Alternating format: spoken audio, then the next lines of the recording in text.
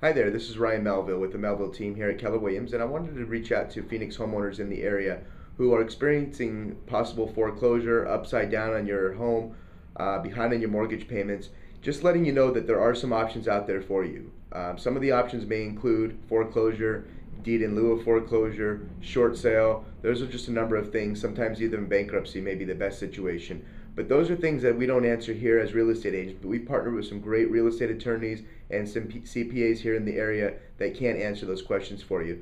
So we've put together a great Arizona short sale calculator that will take how much your property is worth in today's market, what you owe on your property, and give you a breakdown with average appreciation, what your home is going to, how long it's going to take for you to actually recoup some of that lost equity that you've had over the last few years in your property.